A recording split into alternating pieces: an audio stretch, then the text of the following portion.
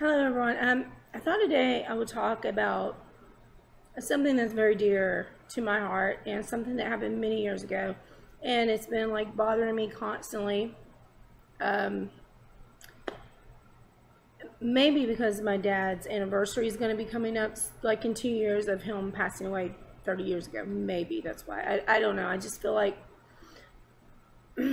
there's something like that's pushing me to make this video, and usually when I'm pushed and pushed and pushed to make a video, I have to make a video. And I don't talk a lot about the paranormal things that happen in my life because, well, you know, I'm so used to them, and they've happened all my life. It's been a non-stop thing, you know, ever since forever. So anyway, if you see my hair like flying or doing any weird kind of stuff, it's because I just switched shampoos and my hair gets really fluffy, and it takes a couple weeks for it to chill out. But anyway, this video is going to be about all the bizarre circumstances that happened before and after my father passed away. A lot of people do not know about these things. My mother and brother know some of it, not a whole lot of it. For the simple reason, I don't get along with my brother and mother very much. They don't get along with me. And my mom apparently says that, hold on a second, I just drank a lot of coffee and I'm like thirsty. I've been getting over a cold. Apparently I'm exactly like my father, and my brother and mother are exactly alike. So it's a conflict there, and it's always been a conflict between me and my brother. That's just how it is. But anyway, my father passed away over 28 years ago, and the circumstances surrounding his death were very strange and bizarre, and weren't normal by any means. It was so not normal that it shocked an entire town, you know. The circumstances were that bizarre. But we're going to start on a timeline. We're going to start the week before he died. And this video is very hard for me to make. I don't talk about these things, and it took me 9 years to write about my father's death. Yeah, just to write a poem, it took me 9 years because the circumstances were so severe, and my mom, you know, she's always had problems, and if I start crying, yeah, I'm about to cry because this is so hard for me. But my mother has always had problems. She's always been drinking, and she's always had like mental problems where she's had to be on been on psych meds. And when my father passed away, she's put on some serious stuff, very, very serious stuff. So that being said, no, we were all in shock, but I think, you know, considering how she is and how my brother is, on a lot of levels it was a lot harder for them. And I'll tell you the reason why in a minute. It was a week before his death, and we were at Rocky Bayou Campground. I think that's what it's called. May have changed over the years, I don't know. Anyway, a bad storm moved in, a really bad one. Like, all of a sudden out of the blue, there was lightning everywhere, all over the ocean, all over the bay, and there's thunder and everything. And so I ran outside, and you know, my brother and my dad were supposed to be in the bay fishing, and I looked straight down the gravel road, and I couldn't see them. And I thought, well, you know, they have to get out. They can't be in that water, you know. And you know, my dad was very intelligent. He had common sense, but I ran down to the bay, and no one was there. And I got this really like sick feeling, like it's really, I can't really describe it, but it was really sickening, and really, it's like I knew something bad was going to happen. And you know, you just know. I always know when relatives are going to pass away. Sometimes I don't know who it is, but in this instance, I knew it was going to be my dad. And so I ran back to the trailer, and I ran to another spot where I thought they were, and they were not there. And I'm like, this is wrong. You know, the truck's not gone. You know, this and that. You know, they should be here. Where the hell are they? Well, they went missing for 15 minutes. And there was this giant storm. Now, and it was weird. You could feel this weird, bizarre energy everywhere. It was that weird. And all of a sudden, they showed up like 15 minutes later. And they said to, I asked my dad, I said, where were you? You know, I was looking for you everywhere because I was going to tell you to get out of the bay and this and that, you know. And he said they were cleaning fish, but they didn't have any fish, you know. And I don't know if my brother remembers that, but he was about maybe 11 or 12. I don't know if he remembers that day. But I remember it like happened yesterday. It's so hard. It was so hard for me over the years to deal with it raining and it storming for a long time because of that specific day. I never really had a fear of it before then, or would get upset or anything. But after that day, I kind of, you know, it kind of just grated my nerves a bit. So there was something else that happened a week before my dad died that we did not know about. Nobody knew about till my grandfather told us. And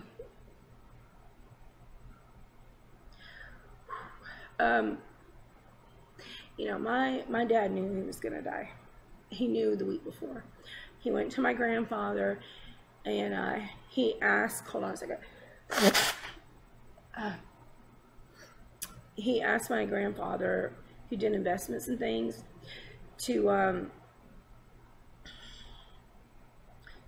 do 2 trust funds for me and my brother. And those were done the week before he died. And he knew, and nobody told us. Grandpa didn't tell us till way after the funeral and this and that. Nobody knew except 2 people, and that was my dad and my grandfather. So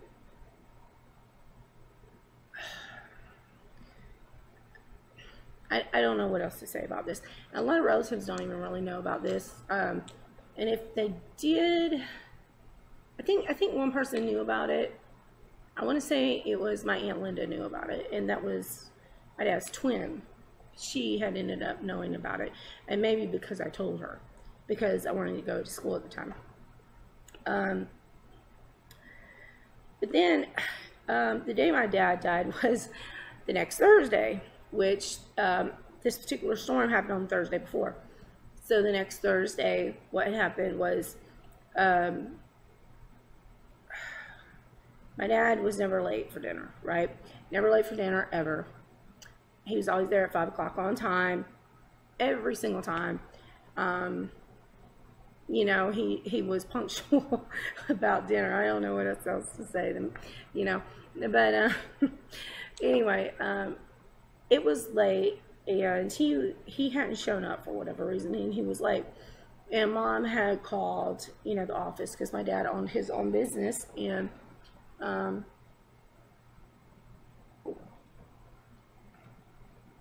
so, and no one was answering the phone because everyone leaves at 5 o'clock, right? Everyone has to be out by 5, right? But my dad always left at 4:45, right? To be home at 5 o'clock. That was his thing. And so my mom just said, go, you know, told me and my brother to go ahead and eat, and we did. And then, you know, he still wasn't home. So my mom said, Karen, you know, why don't you go ahead and put up the dishes, and I will, I'm going to go to Miss Ship's house. Now, Miss Ship was my kindergarten teacher, and my mother, look at my hair. You see this thing? It's because I switched shampoos. Look at that. It's awful. It's like frizzing and stuff. Anyway, but, so anyway, Mom went over to Miss Ship's house to see if she wanted some Avon. What the fuck is going on with my hair? See, I need to put my hair back. Look at this. Oh my God. Anyway, I can't help it. My hair's gonna do whatever it wants to. Look at this. Look at this. It's like this one, and that's not even where my cowlick is. Do you know what a cowlick is? Cowlick is where, like, you know, you get your hair cut too short or something, but like you have like a little piece of hair sticking up on the back of your head, And yeah, so I don't know, maybe this is like where my cowlick originally was, like right in here, and it's doing that because of it. Anyway, I cannot do anything about this mess on my head. It's gonna have to stay there. Anyway, so my mom went over, said she was gonna go over to Miss Ship's house and see if she wanted some Avon. So for some reason I believed her. I shouldn't have believed her, but Mom did Avon all the time. I shouldn't believed her. I should have like took note, but I was like 14 on the, or either 15. Yeah, I was 15 at this time because I was going into, let's see, 13. No, I was 14. I was fixing to turn 15. I was getting close to 15 because I was going to have to start high school. And I should have known at the time something was going on. But it didn't like register in my head, right? It just didn't register. So I started putting up the dishes and everything, and all of a sudden I hear this knock at my door. And I'm like, this is weird, because no one in the South, okay, interrupts you during dinner. They just won't do it, you know, because usually everybody eats at the same time. If you're in a very traditional Southern town, that's what people do. And at that time, that was very much what everyone did. So I went to the door, and I opened the door, and there was a lady from, not even on our street, but from down the road. And she was from a grocery store called BJ's. And I don't know if she's still alive or not, but at the time, she had this frosted perm, right? And she wore an afro, literally wore an afro. But I don't remember her name. It was either Shirley or Shelly or something like that. Anyway, I don't remember her name. But she was standing there at my door, okay? And I had never known this woman to come to my door. I didn't even know she knew where I lived or anything like that. And I was like totally freaked out because she was just an acquaintance. She was not someone that we hung out with all the time or anything like that. And I was totally freaked out. I opened the door and she's like, "Oh my God, I'm so sorry, Karen." And I'm like, "What? What do you mean? Yeah, and I was just freaked out. You know, I didn't know what to say. And I was like, "Okay, thank you." You know, because I didn't know what was going on. And if you ever have a circumstance where you find out that a family member has passed away the way I'm describing, for God's sakes, talk to someone about it, because it will haunt you for the rest of your life. So then I started doing dishes, and all of a sudden I hear the other doorbell, which is on the side of the house, which is by the dishwasher where I'm doing the dishes, which nobody really knows about unless they're a good friend or a relative. Nobody knows about that door in the garage, because you literally have to go through one door, go into the garage, into another door, you know, to even, and up some steps to get to the other door. So I hear the doorbell ring, and I was just like, oh my God. And by this time I was getting really nervous and agitated and upset because I didn't know what was going on. I couldn't, you know, I just knew something was really wrong at that point, and I was getting that sick feeling again that I had had the week before. I was getting really sick, just really, you know, just like that horrible feeling, you know, just dead horrible feeling. And I opened the door. There was my Aunt Polly, which she lived right next door to me, and she says, "Karen, I'm so sorry. I'm so sorry. Are you okay? Are you okay? Karen, are you okay?" And I just stood there and I just looked at her because I did not know what she was talking about. I still didn't know, you know, that my dad was dead, that he was murdered. I did not know.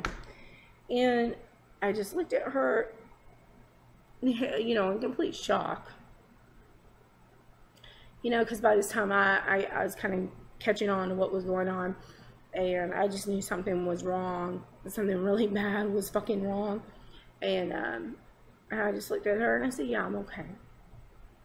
I'm okay." And I closed the door.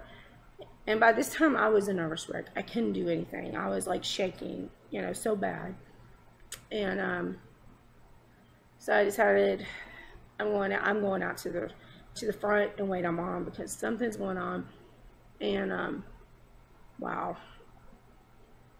I hope none of you find out your loved one has passed away the way I did, because this is so bad and so hard for me to relive.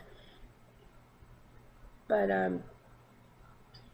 I saw my dad's truck being driven by my Uncle Wilbur, and my mom was in it, and some other people were in it, and I don't remember if I knew those people. I don't remember. And I saw that truck, and I thought, oh my God, my dad's dead. My dad's been murdered. Because there's no way in hell my dad would have let my Uncle Wilbur drive his new truck. No way in hell. Because it was brand new. That was his new prize truck, you know, and that was, you know, he won't let no one drive it. And I just knew he was dead. And I jumped up and I slammed down with all my might. I just jumped up and just slammed down and just said, who's the bastard that murdered my dad? And I just felt so much anger. Like, I just knew. I felt so much anger. You just don't know how much anger you can feel at that moment. And maybe Dad had came through me. I don't know. But it, I just felt like he was murdered. I said, who's the bastard who murdered my dad? And at that point, I did not know what was going on. I didn't know that he had been murdered, which he had. He had been murdered in a bad traffic accident, which I don't think was a traffic accident, nor does my brother. We talked about it a few years ago, and we don't think it was a traffic accident. We think he was deliberately murdered, which a lot of people don't know about. A lot of people just, they know it was a bad accident, it was a freak accident, but they really don't know what we have dealt with or thought over the years. So what had happened, there is a 2-lane highway going to my house in Florida, where I'm originally from. And what was happening is there was a truck driver coming in, and he was trying to make his time.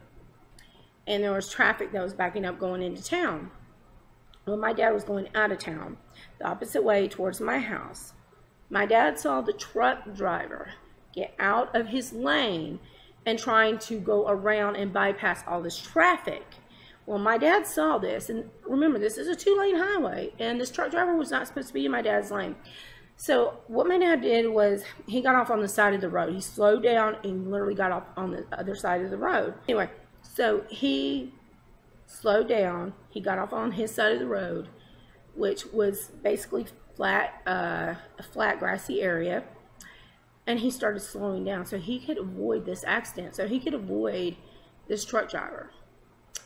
Instead of the truck driver going back into his lane, he came across the road and hit my dad head on and destroyed the car. I mean, destroyed my dad. I mean, it was bad. It was bad. It was really bad. I'm not gonna go into the details of everything, but the car was destroyed. But this is where things even get worse and more strange. I mean, the freak accident is pretty bad. It's a pretty bad situation. It's horrible, you know, and it's one of those things that just really don't happen too often, you know, where there's this freak accident that someone was completely trying to avoid.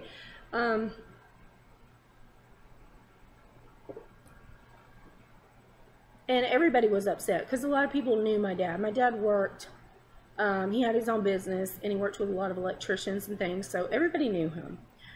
So the funeral came in. We went to Whitehurst Funeral Home, which is a really big funeral home where I'm originally from, and I'm not from Crestview, Florida. I'm not. That's where the funeral home is. I'm originally from Laurel Hill.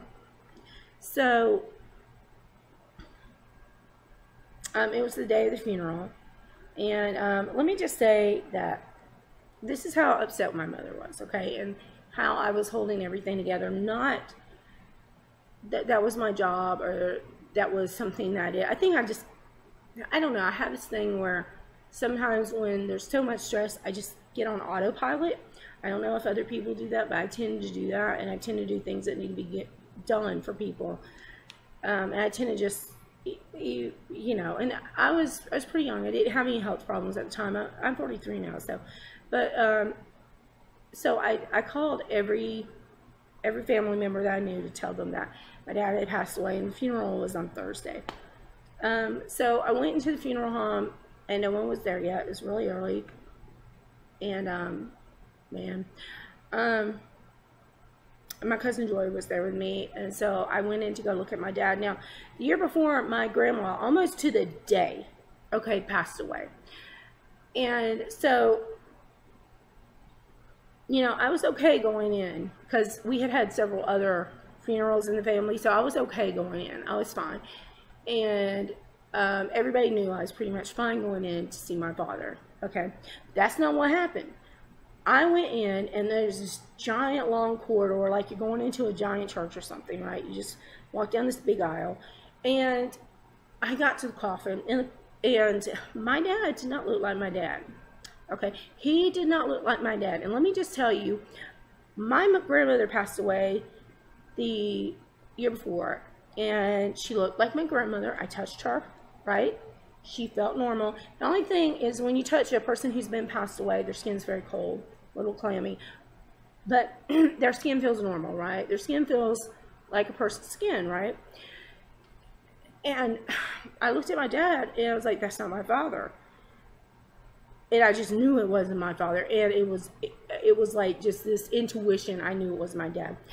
That being said, you know, a lot of people thought I was in shock, okay? And I touched my dad, okay? I touched him just, you know, because I was like, are you know, because I just wanted to know he was, even though he's in that coffin, he was somewhat okay, you know? I mean, I just wanted to know that. And I think most people who have family members pass away, tragically, they want to know that. They want to know their loved one's okay, you know? They want to know that they've prepared the body decently and things like that. You know, it's a very normal process. And I touched my dad, and he felt like rubber. The man felt like rubber, okay? He didn't feel like, you know, I'm touching my hands. He didn't feel normal. His skin did not feel like normal. Felt like fucking rubber. And so I was hysterical. I just freaked out. I went out. I walked out really fast, and I was crying. I was like, Joy, that's not my dad. That's not my dad in there. And everybody thought, like, I was losing it, right? I wasn't losing it at all. You know, I just knew that wasn't my dad in that coffin. And, you know, and then Joy's like, no, that's your dad, you know, this and that. It's going to be okay. Well, I thought, well, maybe Joy's right. Maybe I'm just a little, you know, a little crazy right now. Maybe just a little upset, right? Because that would be a normal reaction. I just thought, maybe I'm a little upset. Maybe I just need to step back, calm down, you know.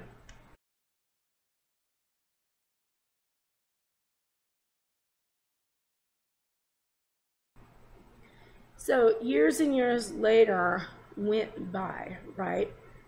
And I'm sitting like here, and it was, I think it was like in the morning, like 6. It might have been 6 in the morning or something, or maybe 6 in the evening.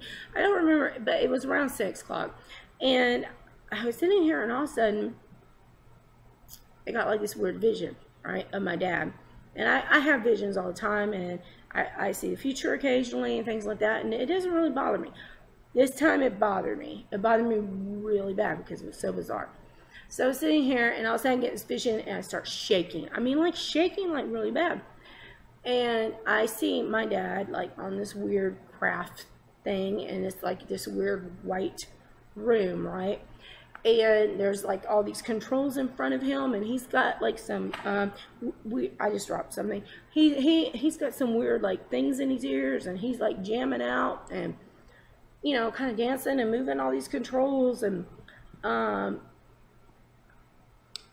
freaked out. I was so upset, and I was crying. I was hysterical, and then I was like really angry. I was like angry. It's like this. I was like, this better not be real. This better, whatever is going on, better not be real. This is fucked up, you know. And I had a friend at the time, and I'm so thankful for him. He's disappeared wherever he is, but he was a UFO abductee, and he was a good friend of mine, really good. His name was Andrew, and he, my dad, you know, he was part Native American, and so am I.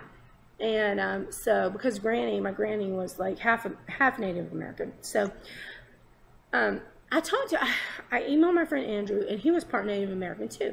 I said, Andrew, I swear to God, I've had the weirdest vision of my dad on some kind of weird craft doing this weird thing, and I don't understand. I don't know what's going on. I mean, you know, and I explained to him the whole thing, and he's like, yes, sounds like your dad's on a craft somewhere.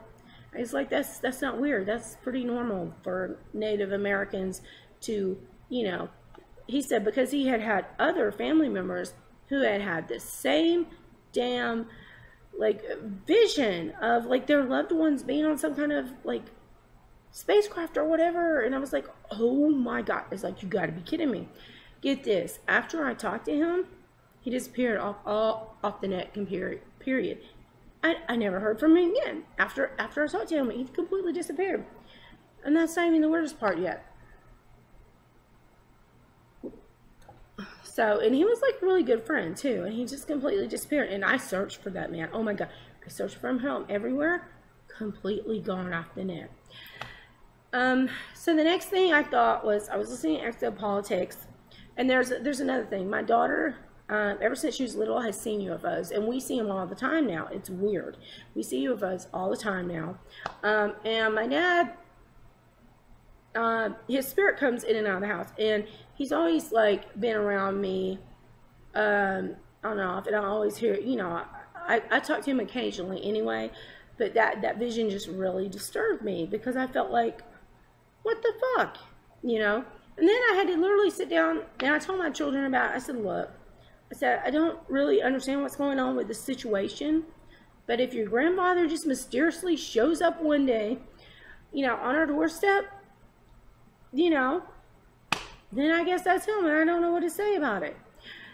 So anyway, I was listening to Exopolitics at the time a lot, and so I contacted someone, you know, and I thought, I'm going to ask them about this rubbery skin thing, you know, because it's weird. And oddly enough, I asked my friend, and he's still my friend, and he hasn't disappeared, thank God, but I asked him about it, and he's a lot older than me, and I said, were clones, were there clones in the 80s, you know, in the late 80s, were there clones and this and that? And he said, yes. I was like, you gotta be kidding me. And he said, no. He said they've been around a long time. It's just people don't, you know they're there, and they don't know the text there and this and that. And I was like, oh my God. I was like, this is getting crazier by the day. So, oh my God. And I have to tell you guys something else. We did sue the company that hit my dad, and get this shit. This was a lawsuit, right? And so fucking weird. This was a lawsuit, but it had nothing to do with them kind of attacking us or anything like that. We just wanted justice for my father, you know, because of the way he died. And damned if these people did not sit like catty corner on some pavement outside our house stalking us for months at a time. Okay, nobody knew about that. I don't think we've ever told anyone that, people in my family, that we've told that. We've never told them that. But yeah, we were stalked by this insurance company, and it was weird. It was like a Men in Black thing going on. And my mom would literally tell me, Karen, those people are back, because there was an old lot by my house, right, where a church used to stand. And what was left was this old gravel, you know, parking lot. Where people used to park, and you could see straight to my house, everything. And she would tell me, she'd say, Karen, do not go outside. Period. Do not go outside. And I was like, why? She's like, because those people are by our house again stalking us. We were stalked by these crazy people from the insurance company, you know. I don't even know what that means. You know, I don't even know what that means. I mean, we couldn't even go outside our own house. And this is all the weird things that have happened over the years. Now, I have talked to my dad about the situation, and all he has ever told me about his passing away is he had made an arrangement when he was very young. And I don't know whether that was with the aliens or what. I don't know. But that's all he says, was he had made an arrangement when he was very young, and he said it was about 5 or 6 years old. That's all I know. And that he told me that recently, I think a few months ago. And maybe that's why I've been pushed so much to make this video. Maybe that's why I keep feeling like I'm being pushed to make a video. Because usually I don't talk about things like this because it sounds crazy. And, you know, it's so much in the realm of most people not being able to understand it. And, you know, personally, I don't want to upset anyone. I don't want to upset family members or anything like that. Never, never do I want to upset anyone. Not even my mom or my brother, ever, when it comes to this situation. And plus, you know, it's just not, it's not right. But, you know, a long time has passed since he passed away. Also, I'm sorry. I don't mean to cry and get emotional. Also, there's a few other things I want to add to this. You know, we had such a big funeral, and it wasn't us that had it. People just showed up. There was, like, the funeral home was really big, but so many people were there at this particular funeral, at my dad's funeral, that people were literally standing outside the funeral home to get in to see my dad's body, okay? That's how big this was. And I think for his parents, and especially for his twin and me and my family, it would have been much better if we had had a smaller funeral. And if you were at my dad's funeral, thank you very much for coming. It's just, I think the circumstances were so bizarre that maybe it would have been a little bit better if we had a smaller funeral. But that's in a hindsight type of situation, because there were so many people there that I did not personally know. And, you know, when I'm put in that situation, sometimes, especially a funeral situation, I feel very uncomfortable. I think a lot of people do. They just don't say anything about it. And there is one other situation that happened while I was in high school after my father died. And if you've ever experienced this, and I know a lot of people have, where someone has been curious about, you know, your father's, you know, a family member passing away, you need to report this to the authorities, whoever it is that's bothering you, okay? When I was in, hold on a second. I shouldn't drink the coffee.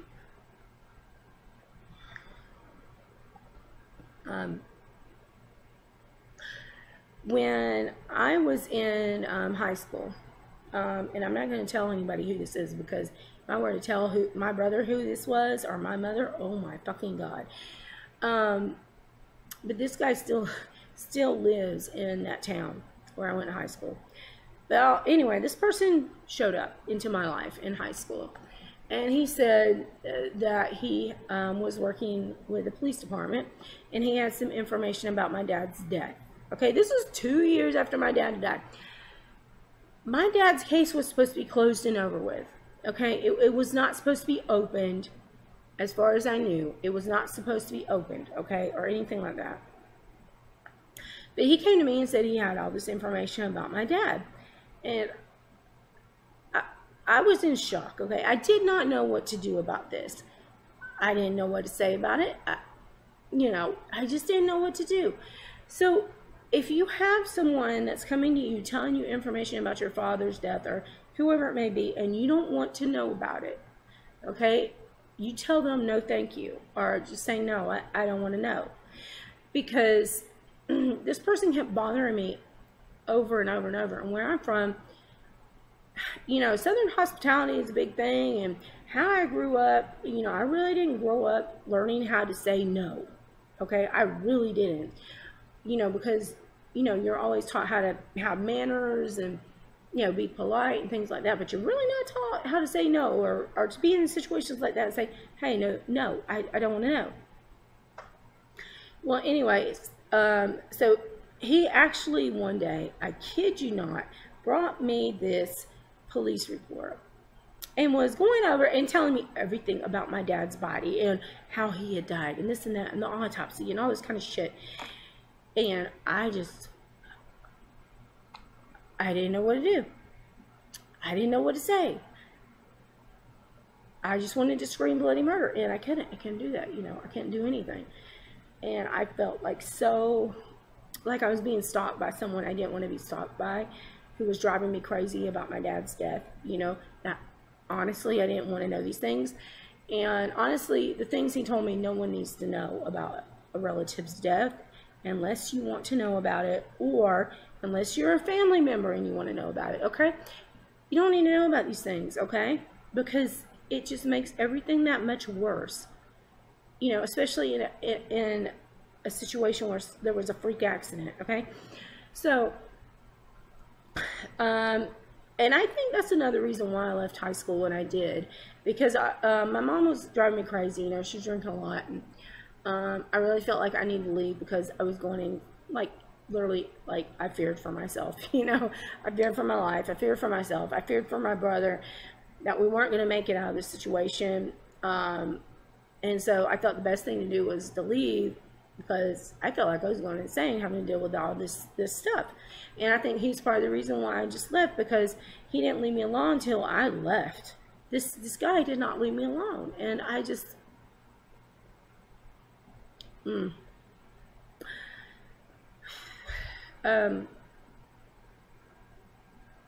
man, I just... it was a really bad situation.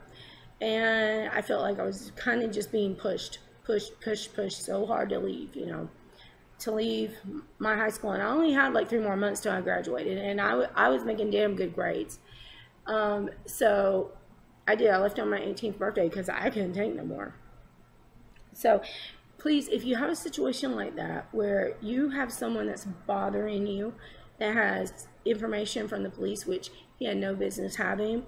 He was not a police officer at that point. He graduated 1 year before me. He had no business having those records, okay? No business whatsoever. If you have someone in your life that is bothering you like this, please notify the police. Tell them what is going on. Tell them this person is harassing you, bothering you, stalking you, and get a fucking restraining order, because that's what I should have done. I should have gotten a restraining order against him. And I mean, it was so horrible at that time in my life. And you know, I was having to deal so much with my mother and keeping me and my brother safe at that particular time in my life, and doing my schoolwork and everything like that, that I could not deal with anything else in my life. I just couldn't, you know. And I was drawing the line everywhere I could to just kind of block things off and keep myself as stable as possible. So anyway, if you have a situation like that and you're a teenager, please notify the police immediately. Even if you're an adult and you didn't solicit this information, contact the damn police and say, hey, this person's bothering me. I didn't ask for this information, because I guarantee you they don't have the right to have that information in the first place. Anyway, so that's all the bizarre circumstances that happened before and after my father's death. The last time I saw, well, I've talked to my dad since, but he did come when my cousins came, with my Aunt Polly, and they came in the house about a week before, and my Aunt Polly passed away too. So they came in together about a week before, because my cousins were coming up. And that's a different story. I'm not really going to get into it. But anyway, they were here for a very specific reason. But anyway, I hope this helps some of you who are dealing with any kind of freak accident that you have had with a relative or anything like that. It's very difficult to deal with. It's hard for even me to process it sometimes, you know, and all the strange things that have happened over the years. It's weird, you know. It's really weird. That's all I know what to say. I mean, if I could exhume my dad without causing anyone grief, just to see if that was actually my dad, I would. But, you know, there are still so many relatives of mine that are living, and I would never want to upset them. Now, if I could scan that ground and see if that was his body for sure, I would, without digging him up or anything. But the tech doesn't exist, so... or if it does, I don't know about it. So, yeah, because I would never want to upset anyone in my family regarding his death, because everyone was so upset for so many years when it happened in the first place. And it kind of has never stopped, you know. Everybody in that town has just been upset about his death. And it's just never really stopped, you know, and it really left the community really hurt and wounded, you know. And but anyway, if you were at my father's funeral, thank you very much for coming. Even though it was so many years ago, I could not cope with a lot of things that were going on, and when I can't cope like that, I tend to go in a shell, and I don't come out for a long time. I'm kind of like a turtle in that way. So, and it's not good. It's just not good not to be able to, you know, talk to someone and deal with someone. And other things happened in my life at that time that really kind of set me off. So, anyway, I know this is a very long video, but I think a lot of people need to hear this story because maybe someone else is going through it, and maybe someone else has had all these weird situations happen to them over the years, and maybe they need to learn how to deal with it, you know, because I'm 43, and sometimes, I mean, certain things will hit me, like, not really, like certain songs, oh my God, I cannot listen to Groovy Kind of Love, oh my God, I can't do that, because my mom and my dad used to listen to that all the time. I can't listen, I will start crying, can't listen to that, yeah. And it's been years and years, and I finally put my father's pictures back up again. So, anyway, I don't know. I hope some of you get something good out of this. And I know I look terrible. I'm getting over a little bit of infection right now. So, anyway, I love y'all. I hope this helps some of you. And if you are part Native American, or you have Native American, or maybe your grandparents were Native American, it's not abnormal to talk to spirits or anything like that. And it's not abnormal, apparently, to see maybe relatives on spaceships and things like that, because they believe, the Native Americans, no matter which tribe it is, they believe they are from the stars, period. So they believe that, and that's their folklore. Excuse me, that's their folklore, and that's their history. So anyway, it's not as abnormal as it may seem. It's just, I was shocked by it because, well, at that point in time, I didn't know that that's what they believed and that's what they thought. So when I had that vision at a specific time in my life, it disturbed me so badly because I didn't know what the hell was going on, you know. I really didn't. Well, I was just totally freaked out. So, but anyway, my lips are dry. I think I got a virus. You know, see, Brianna brought home the flu, right? And then I got over that, and then I had another infection on top of that. So, I'll be glad to stay healthy and not be sick. Oh my God. Anyway, I love you all. I'll talk to you later. I am going to try to start uploading videos so more often, simply because I want to. Anyway, bye. Love you all. Bye.